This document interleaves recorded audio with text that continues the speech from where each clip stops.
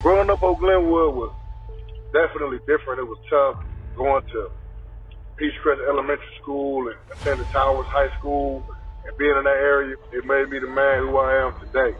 It definitely shaped my mindset, and I know exactly what these kids are going through. I know exactly what these kids need. I know what is glorified. I know the peer pressure they face.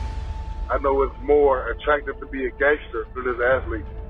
To have a person like myself to be able to go to college in the NFL and to want to come back and give, I feel like it's almost an obligation, and I can't wait to get started.